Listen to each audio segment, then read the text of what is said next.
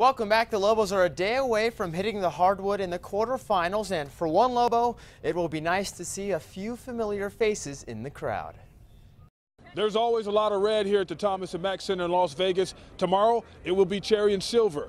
The Mountain West Tournament is known for being well stocked with Lobo fans. That's who our fans are, and that's why we appreciate our program, and it's an honor to run this program because of the fans. For one family, this year's tournament is extra special. Mike and Andrea Greenwood have been to the Thomas and Mack Center to watch their son Hugh and the Lobos play UNLV, but not for the tournament. Last year he rang me up after they won the tournament and said it was something that you shouldn't miss. So because he was turning 21 last week, we thought we'd come over and see it for ourselves and hopefully get the same result. With Mom here, it makes everything all stable for Hugh, right? Does it help Hugh a little bit? I don't know if it's going to be a help or a hindrance, but he hasn't got any choice. We're here just to support him.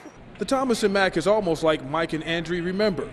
But the floor has changed, courtesy of the Mountain West. You know, we always try to look for improvements at the Thomas and Mack and trying to figure out a way to make it a true neutral site venue. And one way we did it this year was we brought in the women's Final Four floor from last year in Denver. Neutral court or not, there will more than likely be more Mountain West tournaments in Mike and Andrea's future. Daughter Josie is starting her Lobo career with the women's team next season. Her and a future Lobo freshman met for the first time today. Where else? In Las Vegas, at the Mountain West Tournament. In the men's quarterfinals tomorrow, it will be the Mountain West Conference champion Lobos against the Wyoming Cowboys. The Cowboys outlasted the Nevada Wolfpack tonight, 85-81. Van Tate, KRQE News 13 Sports, Las Vegas.